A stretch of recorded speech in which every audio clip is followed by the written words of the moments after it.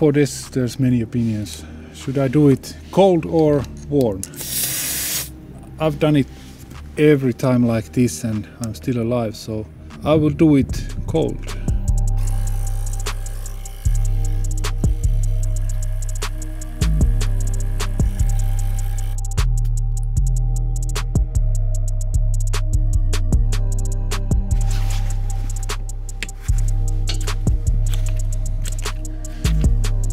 This car, it's actually my first car with TPMS sensors for the tire pressure.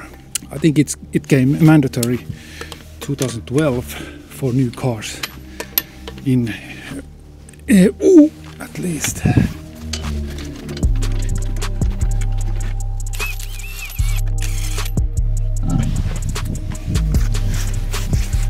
Now it's also a good time to check everything. Brake pads are not in so good condition. I think there is about 2 millimeters.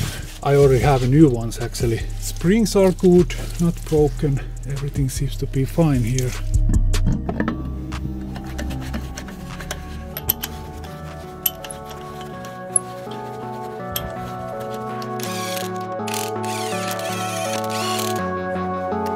.140 Newton meters.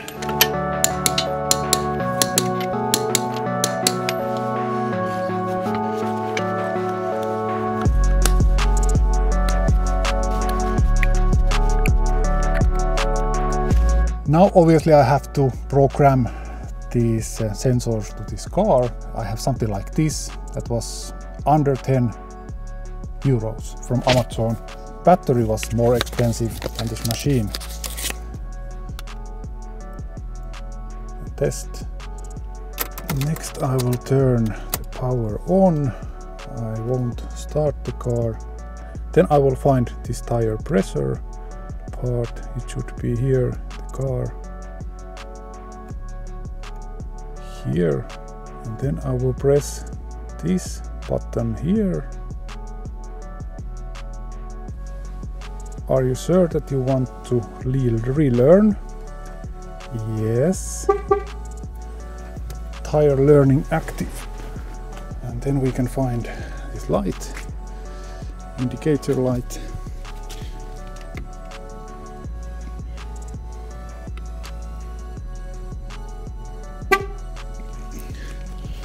And the next one here.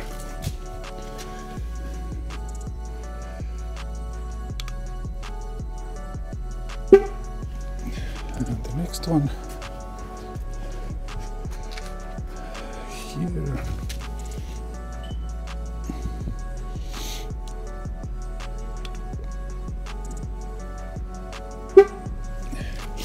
And the last one.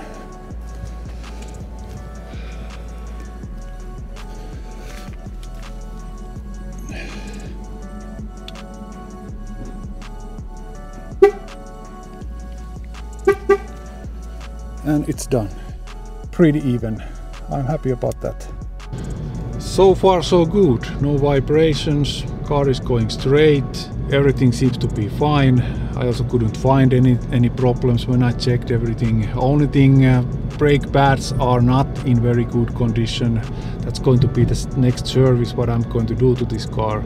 That was actually pretty easy job to do. Only thing what you need is something like this. This I bought from Amazon. That was very cheap. I think one of the cheapest ones, under 10 euros.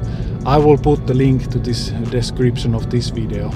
My tire pressure now is in eco mode 270 kilopascals. If this feels too hard, I can always change that. But so far it feels much more softer, nicer, more quiet than my summer tires. Obviously 18-inch, 17-inch, there is a difference. Yeah.